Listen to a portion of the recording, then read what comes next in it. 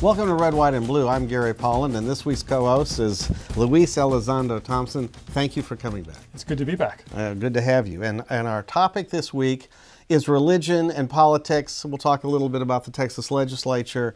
I will also talk about religion and politics nationally, and for that we have two really exciting guests who are well informed on the subject. First, Laura Moser, who is a journalist and founder of Daily Action, and you can ask about that if you are interested, Luis. I'm interested in all things. I know you are. And Pastor Willie Davis, who's pastor of MacGregor Community Baptist Church and a highly involved pastor in our community on all kinds of issues. So that's the show today. I'm excited about it. I think this is a great topic, a good issue. You know, I thought before we zoom in on Texas, we should actually pull back a little bit and talk about the sort of national perspective. NPR actually did a great job this past week of covering this debate about religious freedom. And, you know, Tom Gelton reminded me that this actually used to be a bipartisan issue where there was consensus. And that has changed. You know, Congressman Jerry Nadler, the Democrat, used to be, he was one of the original co-sponsors of the Religious Freedom and Restoration Act.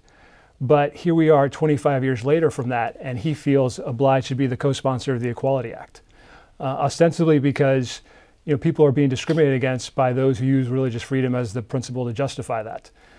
Laura, what's going on here? I mean, we've this tension between freedom, discrimination and freedom to exercise has been sort of a long present problem for us. But why is it flaring up now? What's going on in Washington, Austin, that's brought us to this point?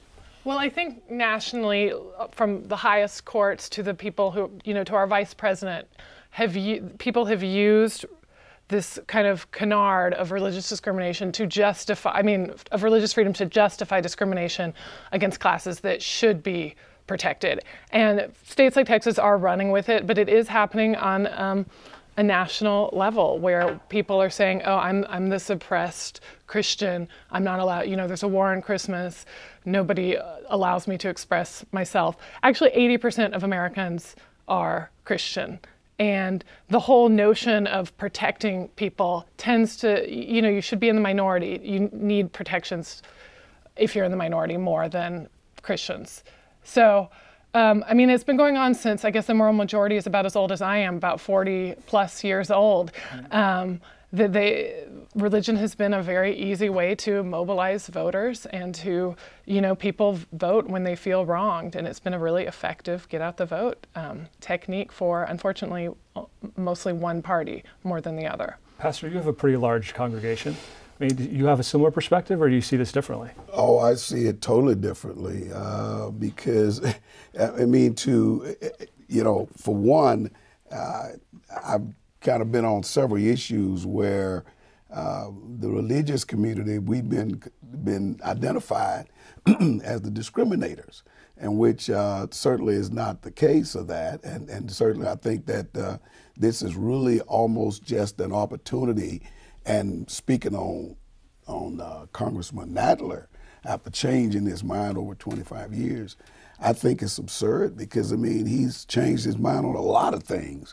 But certainly this is not the case. That is not the principle of why religious liberty is important to this country. It's not because we discriminate against anyone. And the fact of it is, it's based upon philosophical belief and faith according to each one of the denomination, whatever that denomination may be.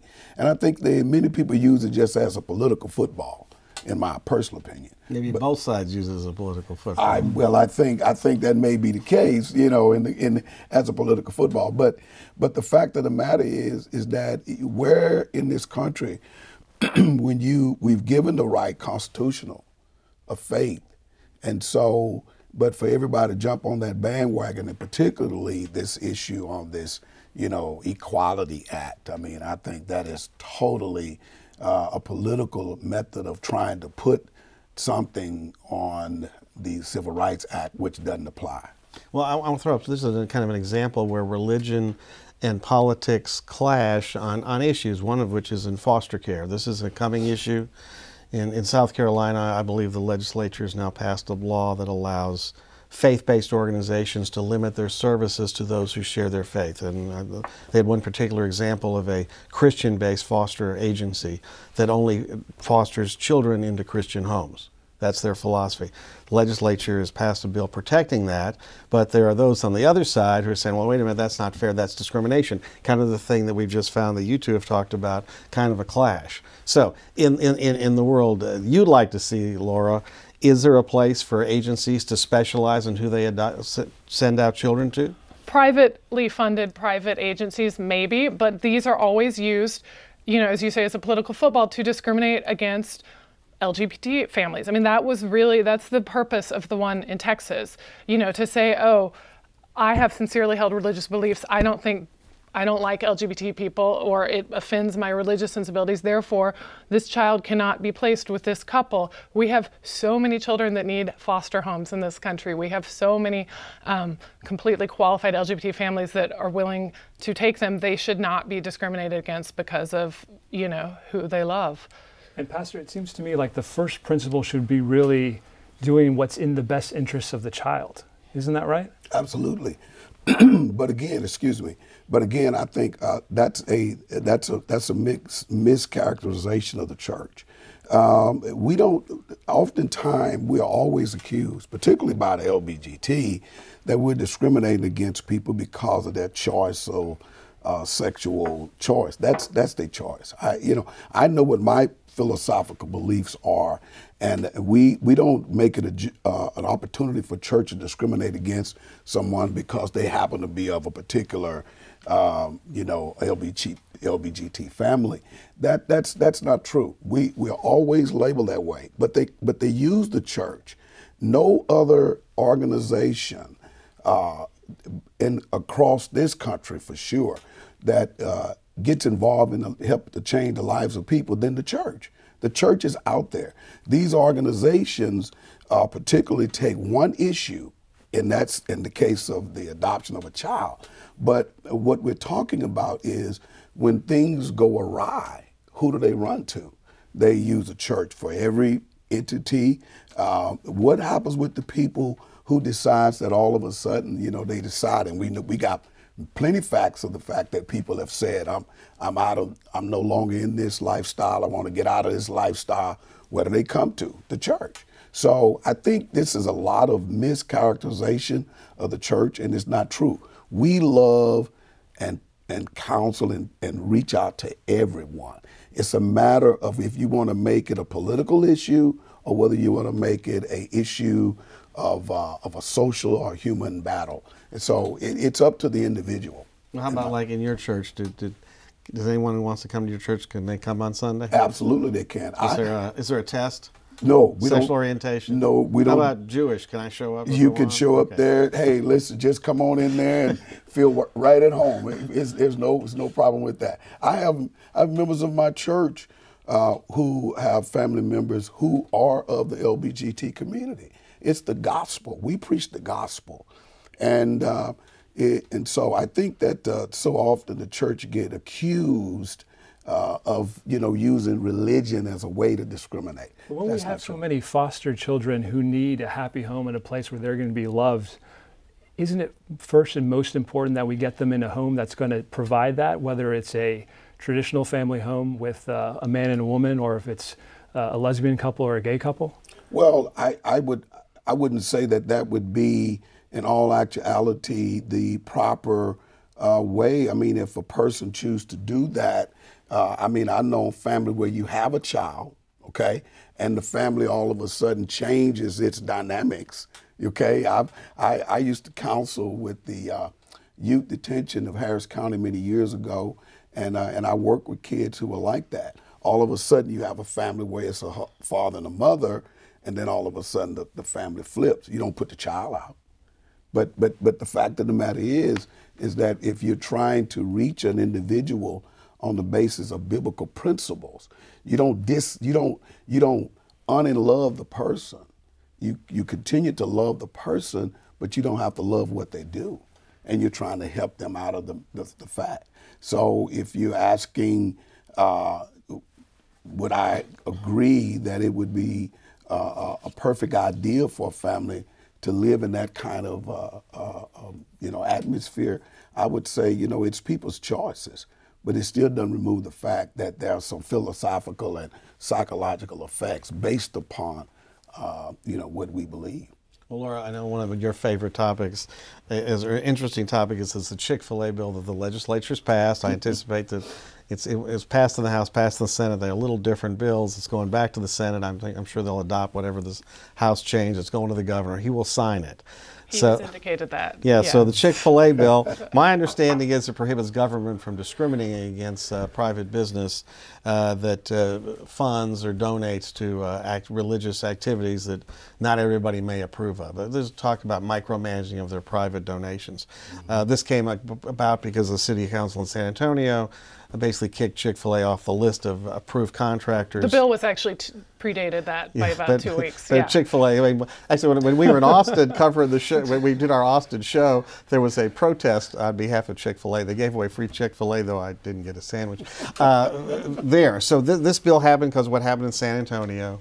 And I can tell you, I was in the airport yesterday, or 2 days ago. There was a line at Chick-fil-A in the middle of the afternoon, and nowhere else did I see a line. So it's a very popular product. But regardless, we passed this bill. Your take on it? Is this a problem? Yeah, I mean, you can also, I want to just say, like, a church can believe whatever a church believes. We're talking about the First Amendment and the foundational principles of America, which is separation of church and state. And that's what gets muddied up in these foster care bills.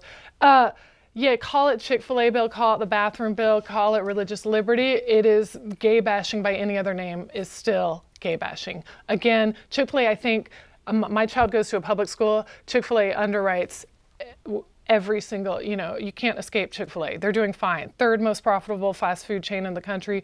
They're not this, like, again, they're not a poor, oppressed, individual who deserves protection. I think that San Antonio can, that probably was an unconstitutional law that they passed telling people, but this law has the kind of penumbra of this law is that it allows people who say, well, I don't like gay people, I'm a massage therapist, I don't want to go to your house, I don't want to hire you, I don't want to, and you can say, oh, but I'm Christian and my religion doesn't like gay people, so I don't have to contract, and this opens up a whole lot of scary things for LGBT people. And Dan Patrick certainly knows that, and that's why he's doing it. And I think that Chick-fil-A can take care of itself. Like, they don't need the Texas Legislature to be defending it. But people like Malaysia Booker, a black transgender woman who was murdered in Dallas this weekend, shot in the head about a couple months after being beaten on camera. Like, transgender people get hurt because of these laws, because licensing discrimination based on no real, like saying, oh, the gays are gonna, kidnap my children, or like transgender people are gonna spy on me in the bathroom. All of these things, those aren't true, but they create true harm. Just like anti-Semitism. It's a conspiracy theory that's not based on anything in the real world, but it leads to real world harm. And that's why we have to oppose these very dangerous bills like the Chick-fil-A bill. Really, is Chick-fil-A bill dangerous? Absolutely not. Okay. Absolutely not. And let me tell you something. Let me say this to that. You see, what we're really debating is we're talking about rights. In the statement you made about gay bashing, we talk about we use these terms. They created terms. Gay bashing. I mean, none of us have ever. In my lifetime, and I grew up in this city right here in Houston, Texas, and there were people who were of the LGBT community, and we didn't bash them. We didn't do that. That was not what we did. And then too, let me just say, one of the things that I'll say this, and I'm not personally to you, but when you made the statement about the young lady who got shot in the head. Why was it the emphasis that you put on it that they were black? What difference does it make? Because black transgender women have a 34-year life expectancy in the country with the highest, Well, no. Again, those are statistics and things that have come out. Let me tell you, here's an instance. I believe, based on those principles, like I was an advocate for the HERO, against the HERO ordinance, particularly. Now, interestingly, we have a political movement going on about the attack on women. Well, it's interesting to me how the LGBT community is an attack on women. because the whole. Can you clarify that? Let me clarify. Let me clarify. Yeah. Think about it. Think about it. Who rights are being offended? Who was the advocate against the HERO? That when we was pushing against the HERO ordinance, who were we? Meaning, when I say me, meaning the religious community, other people in the community. Who were they trying to protect? Women, trying to protect women. You mean these women who go to the bathroom and get preyed upon? No, they was trying to protect the women from men who would go in the bathroom. And understanding, now watch it, the ordinance wasn't focused upon lesbian women going in the men's restroom. It was men going in the women's restroom. And so the group that's generally always advocating about women's rights and women are not being treated fairly, who are the people that impose the greatest argument for the HERO ordinance? Gay men, transgender men, transsexual men. So to accuse us of being gay bashers, we could basically say that LGBT are trying to take away the rights and the protection of women. We could reverse it. As a woman, I could say that you are systematically denying someone's identity. And also the reason I mentioned the Black transgender woman is because that is the most vulnerable community of people in this country. And it's not helped by rhetoric like this saying that, oh, they're really men trying to prey on women in the restroom. That to me is rhetoric that does real world harm to people, which is why there are so many. Well, they didn't say, but I will say, to be fair, that the advocates for the defeat of HERO in Houston did not talk about gays or transgenders going after women. They talked about, predators, which are criminals, and there are male criminals out there who abuse women. It happens. I mean, we see it in the courthouse every day. Yeah, it's on our Supreme Court. But I think your point, Laura, though, is that it's a solution to a problem that never existed, right? And the solution to the problem that never existed actually turns into a real problem. The problem is for the people who are getting hurt, who are getting shot. I believe that these ordinances lead to real violence against real people. Do you think that encourages violence? I think it encourages a culture of to murder people. Absolutely. Do I think what? No. I think laws like this Chick-Fil-A law that you say think encourages the murderers to go out and find. I think that they encourage a culture of intolerance and dehumanization. For me, Pastor, and I'm interested to get your perspective on this. Mm-hmm. Some of this feels like it harkens back to not that long ago when the Bible and religious freedom was used as a justification for slavery, persecution against African Americans, Latinos, all kinds of different groups. And your question is what? You don't think that there's a parallel here? No, it's not. Totally different. Totally different. Are you saying? Are you asking me to question that LBGT as a civil rights? What's the difference between somebody from 50 years ago or 10 years ago saying that they are justified in not serving a person who is a person of color, whether they're black or brown, because it's their religious freedom, versus doing the same thing and applying it to the LGBT community and saying once again it's because of their religious freedom? But because the fact of the matter is the LGBT community is trying to imply that they are a race, and the Civil Rights Act protects the fact. I've never heard an LGBT person do that. Well, maybe you haven't. Okay, but it's not. But that's what they're saying. That's what they're implying. Let's make up. If you want to compare that to me, that would be very offensive to me as a Black American. For you to compare the discrimination. Let me finish. The discrimination you went back 50 years. So since you brought it up, let me give it to you.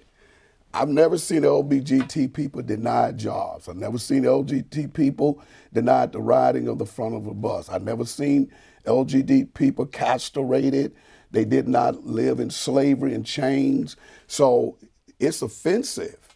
And matter of fact, I don't even know if on this basis, and I'm not characterized between minorities, but let me tell you, not even Hispanics and Latinos have gone through the horrificness that Black Americans have went through. So for anyone, offensive to me, for anyone to compare the struggle that we went through and make that the same as it is today based on the religious belief, because you see, you got to understand something. The racism that went on as relates to Black Americans 50 years ago was not based on biblical principle. It was based upon race. Let's make it clear. Now, did they use the Bible? Yes. But it wasn't simply based on the fact of what was in the Bible, we're going to discriminate against people. That is not true. Well, if we're going to clarify and get things right, then I think one of the things that we need to get right is that being a member of the LGBT community is not a choice. And that's something that you got wrong at the very beginning of the show. It is a choice. That's a topic for a different show. Yes, it is. That we could do a whole show on that. Is it, but I do want, though? Yeah, well, because we could do a whole topic, and I wanted to ask, because Laura, you mentioned the First Amendment. So we're talking about going back to the founding of the country. There's been an ongoing debate in the country among various scholars about the religious basis or non-religious basis for America's founding. There are some scholars who say America is totally based on Judeo-Christian principles. It's based on the Ten Commandments. This country was formed as a Judeo-Christian country. Even though we have no state church, we do encourage religion because we have freedom of religion. Absolutely. It's one of our first 10 amendments, so very important. So then on the other side, there are people who say, oh no, there should be a wall between the church and state. Jefferson. Yes, yes. But I think that's the only wall worth building. Yeah. Okay, but that's kind of the difference of opinion there, because and the scholars, both sides, can justify in the founders' writings the information that justifies their position. So I'm going to let you each opine on this. So what is it? Well, yeah, I mean, a lot of people came here fleeing religious persecution, and a lot of, people who originally settled this country voluntarily came here because of religion. And it is an argument that goes back, it's not, the First Amendment can be interpreted lots of different ways. Jefferson in the letter to the Danbury Baptists said, church and state should be separated. That is currently what we operate under. The Supreme Court, I think states used to be allowed to have, this state was Methodist, this state was Baptist, you could have state religions, and that was deemed unconstitutional. And the fact is, right now, again, Christians are not being persecuted in this country. Did Dan Patrick speak out when the Muslim ban was pronounced? What about when Charlottesville happened? What about, and again, I'm going to defend you because you weren't saying that, you're saying that people have used the Bible to say races should not intermingle. I sincerely believe that I should, do these things that are bad. Jeff Sessions last year used Romans 13 to justify ripping mothers apart from their children at the border. Like, just because there's a Bible verse for everything doesn't mean that we can legislate it or that we should. And so, yeah, I think that it is a kind of open question, but I think most people came to America, many people over the centuries, because it was a place where you could be free.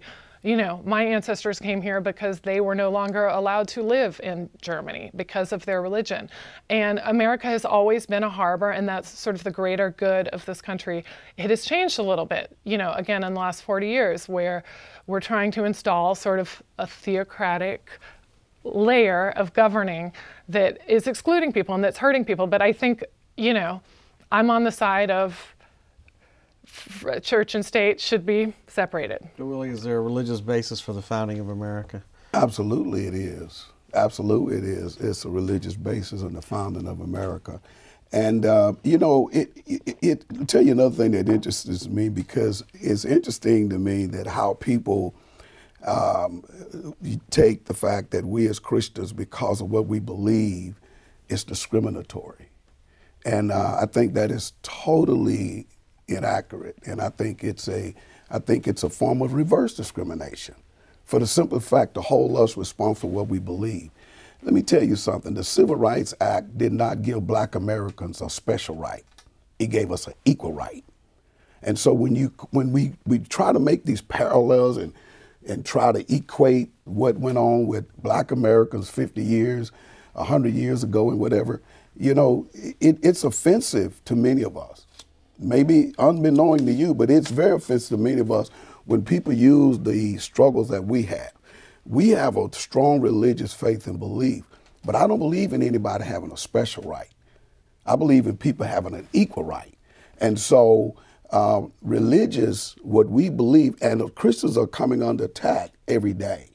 So is it your position that the civil rights was protected Black people to the exclusion of everybody else? No, I said what the civil rights meant was it gave the equal right to everybody, whether they were black, Hispanic, Asian. It gave a right to everybody, as was sex, because it says the equal rights of sex.